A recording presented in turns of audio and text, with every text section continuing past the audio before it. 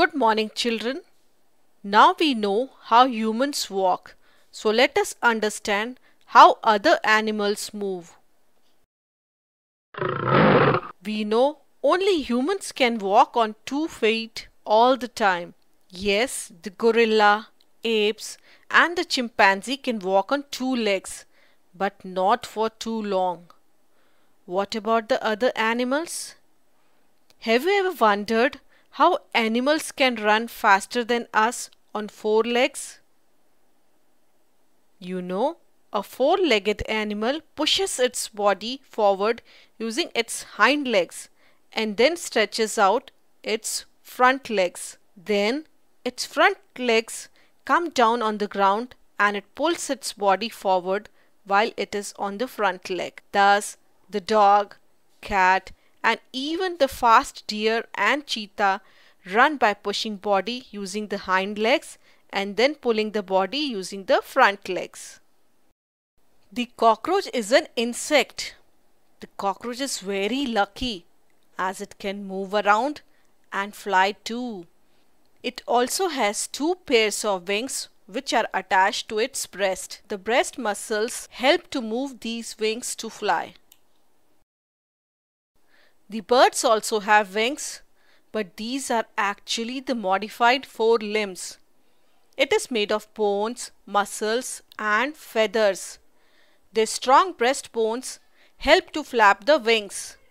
The birds have hollow bones, so their body weight is very light and ideal for flight.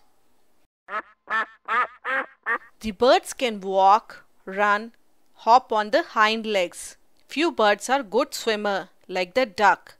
The duck has flipper-like feet which are ideal for swimming. Many animals move in strange fascinating way like the earthworm, snail or the snake. The earthworm does not have bones. The earthworm is very soft because its body cavity is filled with liquid. It has muscles which help to extend and shorten its body. Its muscles squeeze against the body liquid. To move, it first extends the front part of the body, keeping the rear part fixed to the ground. Then it fixes the front part to the ground using bristle-like parts. These are called setae. Then it releases the rear part and pulls it forward. Repeating such expansion and contraction, it moves forward by a small distance. Just like an earthworm, the snail doesn't have a backbone. It has a shell which protects its body. It has an outer skeleton which is not made of bones. The outer skeleton or the exoskeleton doesn't help in movement like the skeleton in the humans.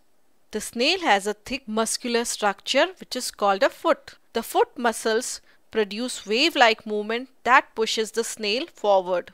And what about snake? It doesn't have legs just like the snail earthworm, but it moves very fast by slithering on the ground. How does it do that?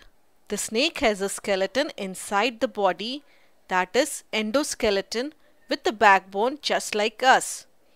But the snakes have a long backbone. They have many thin muscles. They are interconnected to each other even though they are far from each other. They also interconnect the backbone, ribs and skin. You know, the snake's body curves into many loops. Each loop of the snake gives it a forward push by pressing against the ground.